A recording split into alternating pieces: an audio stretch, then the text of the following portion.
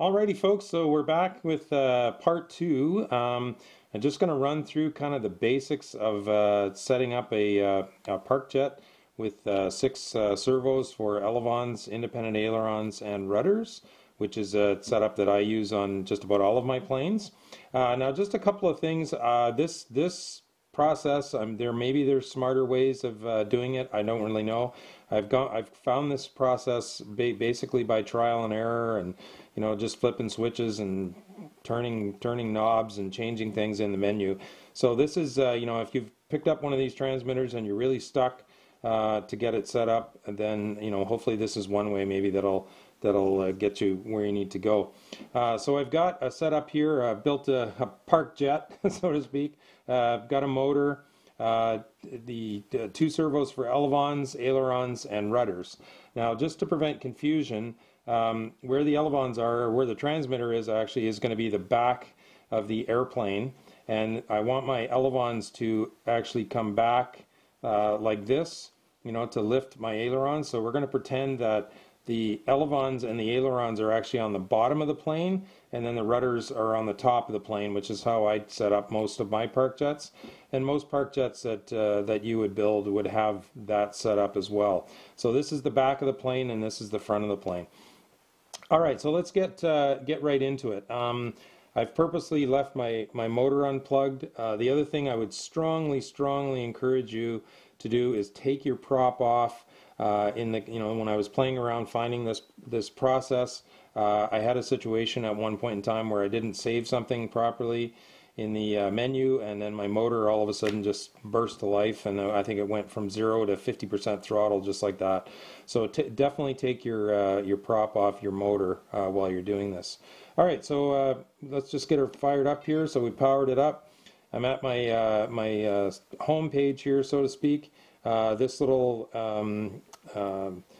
graphic here just shows you how much battery voltage I have. So I've built this test rig. I'm using, you have the capability to change, as I sort of mentioned in my my intro video, and Andrew Newton actually demonstrates in his beginner transmitter video. I'm using one of my Hobby King transmitters, so I've changed the protocol in that, but I'm not going to show you how to do that. Andrew Newton does a better job of that.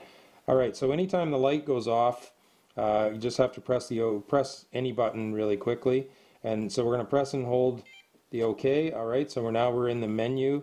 I don't want to do anything in the system, as I mentioned. Andrew Newton does a better job than that. So one thing here that I've noticed, and I'll just talk about this briefly, depending on the menu, you're going to navigate up and down with the up and down buttons, and in other menus you're going to navigate up and down using the OK button. And the cancel button is, if you're in a menu and you get all discombobulated and you want to start over again, is you just press the cancel button.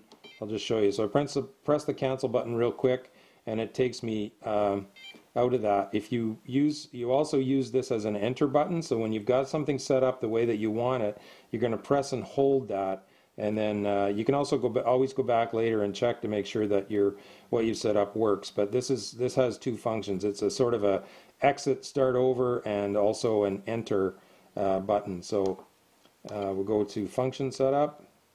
Okay. All right. So what we're going to do is we're going to come back to the reverse. We'll do that towards the end. So here's a couple of things. Now I'm going to try and show you this later on. You've got the two aux channels, 5 and 6, which is what we're going to put our ailerons in. They're also completely manageable using switches or the two variometers up here. I don't want to use up any of my switches, and I actually don't want those doing anything other than acting as ailerons in this basic setup anyway. So I'm just going to click on OK, aux channel. So you see I've got channel 5 on variometer A, channel 6 on variometer B. Now what I've learned again in this process is I've turned these all the way clockwise. Oops, and I'm just going to leave them there. I'm not going to play around with them, and it's something that I'll double check every time to make sure that I haven't moved them. Okay, so I'm happy with that. Press OK. So first thing I'm going to do is I'm not going to worry about subtrim. I'm going to go to dual rate expo. So you only can change the rates and the expo in 4 of the channels. You're basically, as I mentioned in the intro, you're hardwired into aileron, elevon, and rudder. So here's a menu where you navigate up and down using the OK. So I'm just going to leave the rate at 100 here. Now this is a critical thing to remember with this transmitter, is that if you want the stick to be less sensitive, you actually use a minus in the expo. If you want it to be more sensitive, you use a positive. So I want to put in, I normally fly with about 15% expo. I can't do that in this, it only goes in values of 2. So I'm just going to go down. You can see the line. I'm just going to show for demonstration purposes. If I hold that and you watch this line here on the graph, it shows you how you're really flattening things out in the middle to make it less sensitive here, so not as touchy. So we're going to just go back and set that at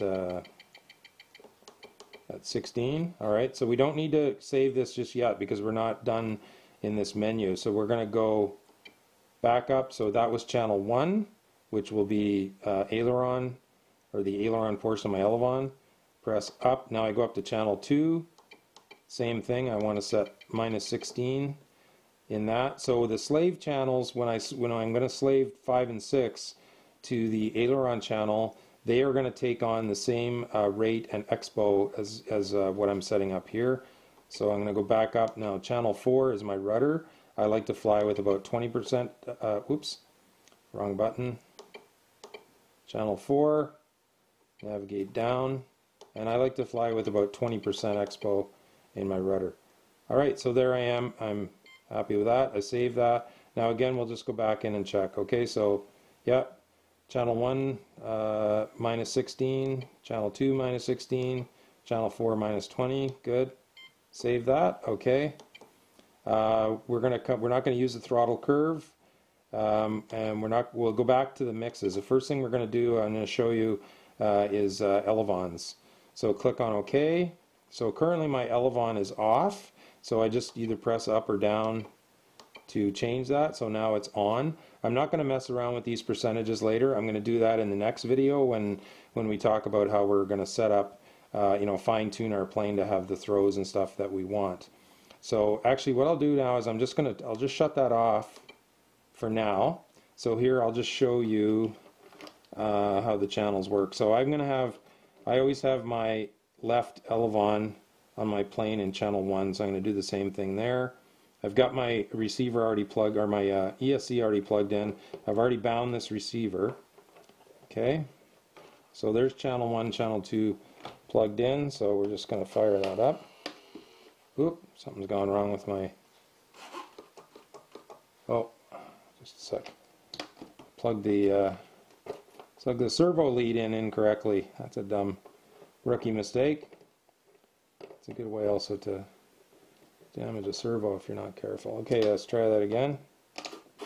There we go, that's better. Okay, so if I was in, if I didn't go to elevons right now, okay, so there would be my aileron in channel 1 and my elevator in channel 2. Okay, so I turn that on. Now I've got them mixed. Now I'm probably going to have to go back and do some reversing here. I notice when I pull back on the stick, this one is going in the correct direction, this one's going in the wrong direction, but we'll change that later. Again, we're not going to change the percentage, so I'm happy with that. Cancel to save it. Now we'll go up to mix, and we're going to mix. So I'm going to plug in the rest of my servos now. So I'm running my rudders on a Y harness, which is the same thing that I do in any of my other planes anyway. So that goes into channel 4, and this one is channel 5. Make sure I've got the color wires oriented correctly. Okay, so you notice that this has kicked all the way to one side. Now this is something I learned by trial and error. We're going to fix that in the mix. Oops, missed a spot here. Making all these rookie mistakes. That other aileron's not going to work when it's plugged into the bind plug port. Alright, there we go. Okay, so you see that they've kicked pretty far over to one side. Okay, so we're in mix 1. So again, we navigate down using the OK button. So I want to turn it on. and I've got channel 1, this one, which is the aileron channel. We're going to slave 5 and 6 to this so that they act like ailerons. And now for my slave for 5, I go up, whoops, go up, silly. So now I've got 5, navigate down again. I'm just going to leave these positive and negative mixes until the next video when we start to show how we're going to fine tune it on an actual plane. Now this offset here, this is where I found, again, just by trial and error, how to fix these two. So I'm going to set a value, and if you watch as I do this, you can see that aileron, you can only go down to -50 anyway. Alright, so there we go. So now if we work our stick, okay, so that's going now in the same direction as elevon 1, but again we have an aileron, so when I go like up and down in my elevator, it's only acting as an aileron, which is what I want. Okay, so we'll navigate up again because we're not done in this, whoops, we're not done in this menu. Okay, so now we're going to go to mix 2. Okay, so mix 2 is off, we're going to turn it on, whoops. And now the slave is going to be 6, this one up here. Up, silly. Okay, so that's good. Okay, and again, we'll leave the positive and negative mix alone for now. We'll change those when we do the setup in the plane. And again, we'll go to -50, and again you can see the tongue depressor moving there. Okay. So there we go. So there we go. So my aileron servos are moving like ailerons. They're not moving in the pitch. So that's exactly what I want. Oops. My bad servo there. Okay, so we're done with this menu. Press and hold cancel. Alright, next thing I'm going to do is I want to set a safety switch so that when I have my plane plugged in, if I bump my throttle, my motor's not going to go. So I'm just going to plug the motor in. Okay. Alright, so it's active now. Okay, so the motor is active. So I'm going to go down to, oops, and navigate properly here, sorry. Okay, so I'm going to go to throttle hold first. Alright, so currently it's off. So again, we use these buttons to change that. So now it's on. You can see here it says not engaged.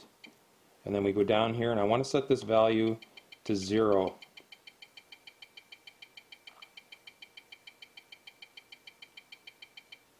Okay, and now I'm going to save that.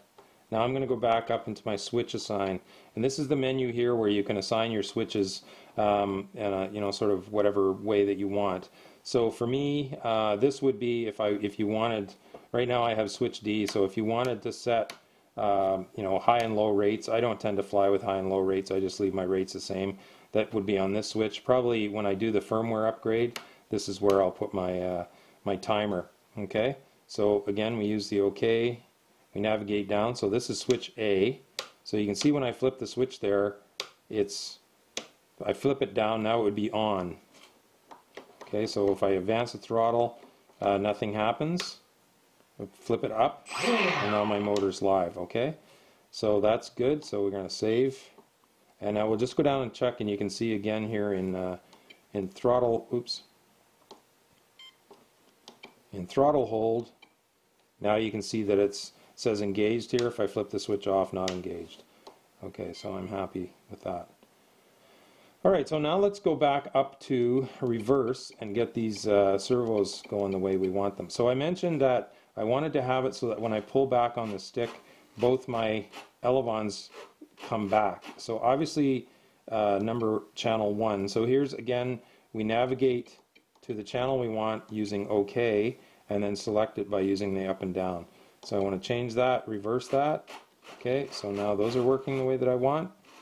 Now, okay, so that would be a left-hand turn pushing my elevon up, but my ailerons are reversed. Oops. Okay, so I go over to channel 5, I want to reverse that, and channel 6, I want to reverse that. Okay, so there we go. So now my elevons and ailerons in the pitch, or in the roll, sorry, are moving the correct direction. And then I would check my, so let's say in a situation if I was making a left-hand turn and my rudder was on the top of my plane, this should actually go forwards, and it does. Okay, but you can also reverse. You could also reverse that too if you needed to. I'll just show you for. So now it's going in the direction I don't want it to go in, so we'll just change it. There we go. So again, we press. Okay, so up, down, left, right, and left, right with our rudders. So we are good to go. So now once you're all done with that, you just press cancel briefly. Takes us back to our home page. Now, one thing I want to talk about, and it didn't do it with this motor, but this was something that I found really, really annoying, and it took me a while to figure out what the problem is. So I'm just going to unplug it. I doubt it's going to do it, but so I'll demonstrate this. So even if you have, this is something that I'm going to have to get used to doing, is because with my Turnigy 9X, if I leave my throttle kill switch on, which you would be after you're done flying, you've walked out to pick up your plane for the last time, and you make sure you have this engaged so that in case you bump your throttle before you unplug your battery, your prop's not going to start spinning. Now what happens with this transmitter, one thing that's built into this transmitter, is if I have any of these switches in the down position, when I turn it on, okay, it's going to beep. Place all switches in their up position, lower the throttle. Okay, so the only way you can clear that is by flipping that switch up. Now for me, because when I plug my plane in, I want to have my throttle kill on, then I'm going to switch that back on. Now one thing that I found, I'm just going to leave it off for now and see if the motor does it. No, it's okay, I guess. One thing that I found, and maybe I'll be able to get it to do it when we do the more advanced video, is when I first plugged the motor in, when I was setting the things up, it would just sit there and beep, beep, beep, beep, beep, beep, beep, beep, beep, and it would not stop beeping. And again, I played around with all kinds of stuff. I found out that I had to set the throttle points before it would stop beeping. So, just like any other transmitter, make sure that if you did have a throttle kill in, that you turn it off. Advance the throttle to full, plug it in, 2 beeps. Okay, now my motor is hot. Okay, so that's a little bit of something that's going to take me a little while to get used to. So there we go, folks. I know I made a few rookie mistakes. Again, I'm still learning. It does take a bit of patience to remember sort of what menu you're in and how you navigate up and down and how you select things. Again, sometimes you're going to navigate up and down using the up and down button, and sometimes you're going to navigate up and down using the OK button. Remember that the cancel is a quick way to get out of a particular menu and then come back into it to fix it. But if you don't press and hold it, it won't save what you've done. And then when you first start up, you just press and hold OK, and then that'll take you to either one of these menus. There's a system menu where you select the model. You want to change models out at the field. You select whatever model. A lot of good features there. So that's it. Essentially, quick and dirty, folks. Again, the next time we're going to go through the more advanced setup where we'll have do the fine tuning. We'll have an actual plane, and we'll fine tune to get the control throws and the servos doing exactly what we want.